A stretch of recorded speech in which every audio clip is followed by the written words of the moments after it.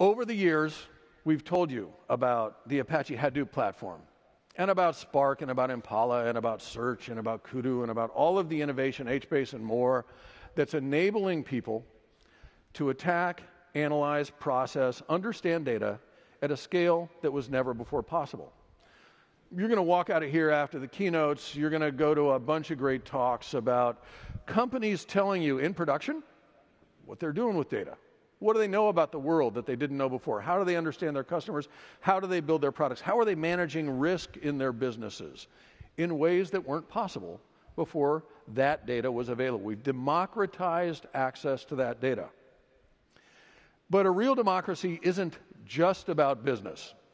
A real democracy takes into account social good. It looks for ways to use data to make the planet a better place. And I'm not channeling Silicon Valley when I say we want to make the world a better place. I'm reciting a message that you've heard me talk about from the very beginning at Strata Hadoop World. I want to hit 3 examples today of ways that we're working to make the world better with data. Last week, Yahoo announced that 500 million user accounts had been compromised. Passwords, security questions, usernames, very sensitive personal data leaked to we don't know who, a state actor. Worse, it happened 2 years ago. You may be concerned about Hillary Clinton's mail server, but remember, you don't know who has been reading your Yahoo email for 2 years. You may be a government official, you may not. You may have been discussing work stuff on there, you may not. That information, surprise, surprise, was leaked. You can be distressed about the Yahoo leak. But if you're paying attention, you can't really be surprised. As an open source community, we've got both an opportunity and an obligation to deal with this problem. Apache Hadoop actually gives us a great place to land enormous volumes of data to analyze, to detect threats and attempted break-ins and bad behavior on our networks, even insider threats. So we can store all that data. And Apache Spark is a great way to apply advanced techniques like machine learning to recognize patterns of normal and abnormal behavior. But we can only do that if we understand the data. We're announcing this week the incubation of a new Apache project. We've been talking for a couple years about the Open Network Intelligence Project, ONI. It has now been donated to Apache as the Apache Spot project. The idea here is let's create a common data model for NetFlow, for events, for users, for applications. Let's give one common data model that any application developer can take advantage of to bring new analytic capabilities to bear on cybersecurity problems. One big repository where lots of apps can share the data and collaborate and look for threats is an important tool in addressing the kinds of breaches we've seen at Yahoo and elsewhere. I'm inviting all of you today, get involved. This is a big deal.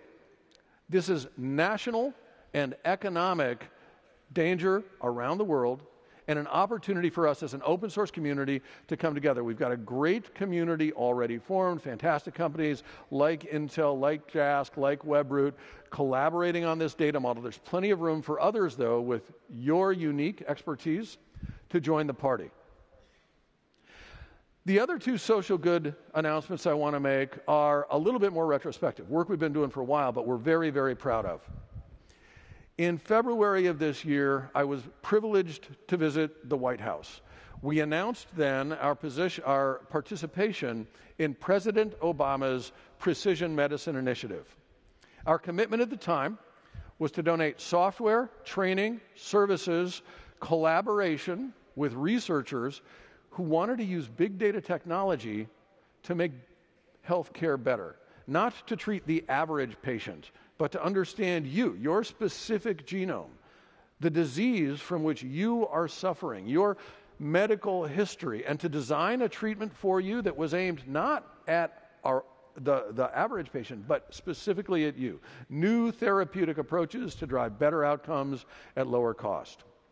Today, I am thrilled to announce The 5 inaugural grantees of the Cloudera software and training under Cloudera's PMI initiative: Baylor College of Medicine, Irel and Manila Graduate School, Georgia Tech Research Institute, Emory University School of Medicine, and the University of Miami Miller School of Medicine have all received access to the Cloudera software and are applying it to this absolutely critical problem. We're thrilled with this progress.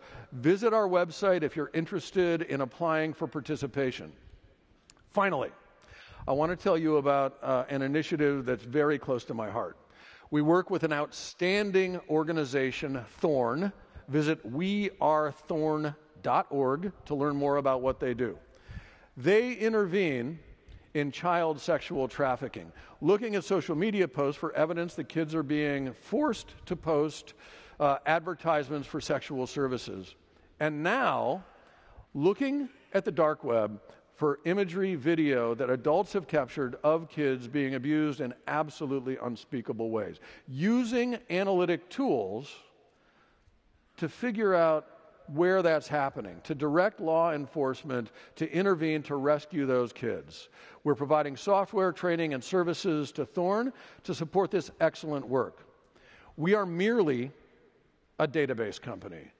As a community, we are merely a group of technologists, but we've got an opportunity to bring data to problems of this sort. Let's make the banks better. Let's show better advertisements. Let's help insurance companies price their policies better. But let's also attack some of these critical problems facing the planet.